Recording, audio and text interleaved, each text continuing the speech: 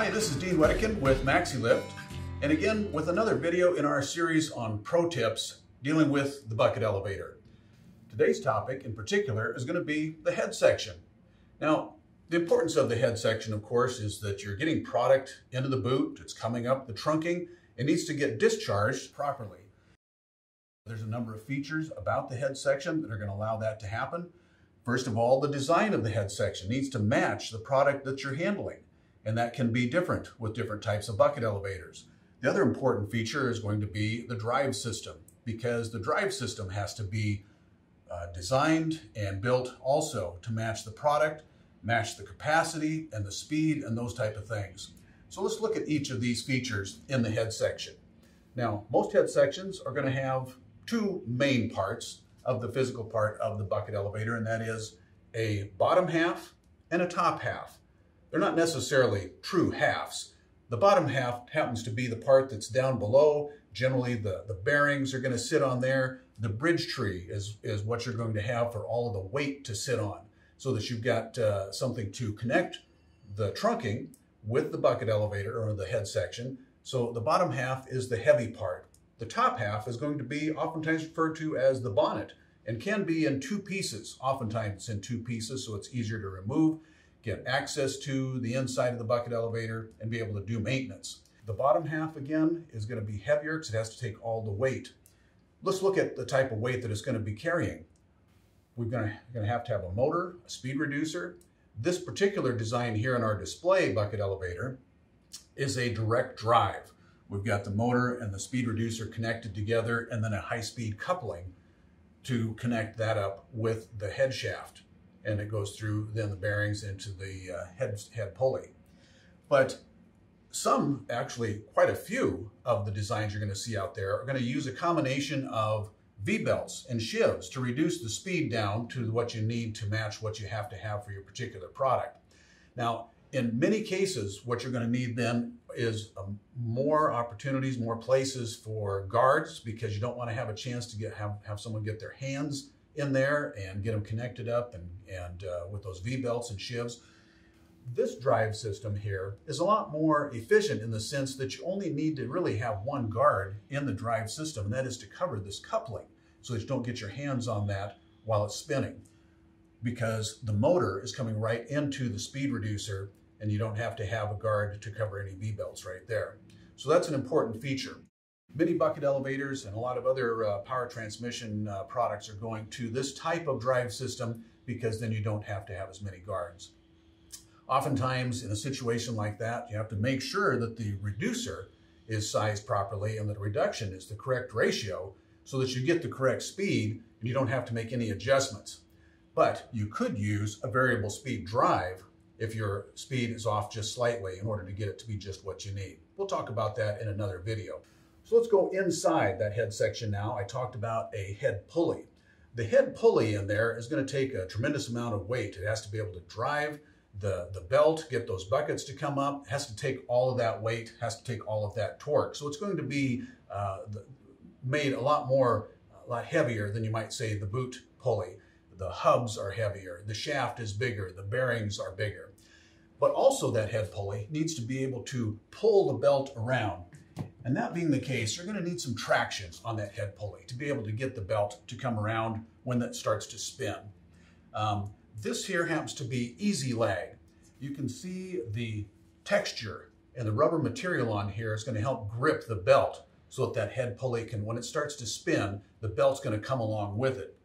The nice thing about easy lag is that it's going to come with scored lines in the back so that it can be bent to the shape of your head pulley.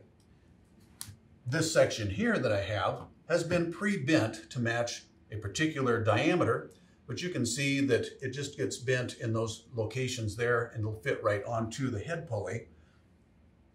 And it's a slide style lagging so that you can slide it in, you can slide it out when it wears out.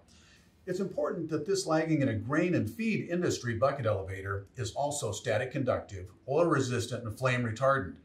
Now, you might not be able to tell just by looking at it, because lagging that doesn't have those characteristics is going to look pretty much just the same. So it's important that you specify that when you place an order for this, that you're going to be putting it into a grain application, feed application, or any other, that might have an explosion hazard situation. I just was talking with a customer just the other day, and they're handling coal, particles of coal. Now, obviously, that's an explosive material as well when you have dust, coal dust in the atmosphere. So they're going to need also static conductive and flame retardant type of lagging. Now, that head pulley, once you've got the lagging on there, of course, it's going to be able to pull the belt around. It's going to do a great job there. But tracking is extremely important, and the head pulley is where you're going to be able to get the tracking going of that belt. And what I'm talking about is the belt is coming around, and you want to make sure that it stays nice and straight in the trunking on the upside and also on the downside. So your head pulley needs to have a crown in the middle. It needs to have a slight rise in the middle. The crown generally needs to be about 1/8 of an inch per foot of width. And that doesn't seem like very much, but it doesn't need to be very much. And so that's why that you just go with that amount, and it tends to keep that belt right there in the middle.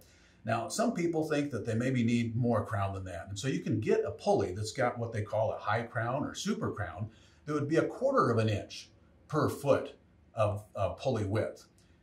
That's generally not a problem, except for the fact that your belt has to also feel that same extra rise in the middle, and your buckets have to feel that as well. Now, on a high capacity, large bucket elevator, you may end up with a bucket as large as our Tiger Tough 24 by 10s. Now, I happen to bring in here with me a Tiger Tough 9 by 5 bucket. If you look at the back side of that 9 by 5, it's got a 0.33 width on the back side, but a 24 by 10 Tiger Tough has 3/4 of a width on the back side. And that means that if you have a pulley that just has one 24 by 10 and it has a high crown right in the middle, every time that comes around the pulley, it wants to flex the back side of your bucket, puts a lot of strain on there. Now, the Tiger Tough bucket obviously revolutionized the industry because of the thickness of the front, the sides, and the back, and also especially in the corners. You want to have a good, heavy, thick bucket when you're handling lots of product. You want it to last a long time.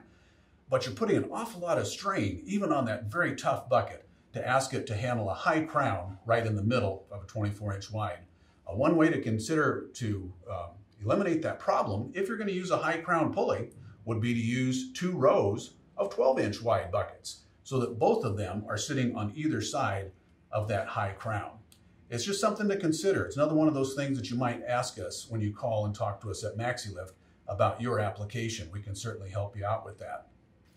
Now, other things to consider with that head section that we're talking about here is that when you're discharging out, it's very important that you get all of the product out. And that means that the throat plate needs to be in the right position. And the throat plate needs to come right up close to the edge of the bucket so that as the bucket comes around and discharges, that the throat plate comes as close as possible so that you don't get product coming back down. The speed is going to be very important because if you don't have the correct speed, product may go too far and get discharged too early. If it gets discharged too early, sometimes it'll fly straight up and come back down. If it discharges too slowly, maybe the product won't come out in time and it may come back down on the downside. There's a lot of things to consider with the head section. You may have questions. Is yours designed properly? Maybe I've got a problem with the discharge in my head section. Or other things like that. Maybe it's wearing out more quickly, or you've got problems with the drive system. We'd be glad to talk to you about that. Why don't you give us a call? Let us talk things over. This is Dean with MaxiLift and Pro Tips. Thanks for watching.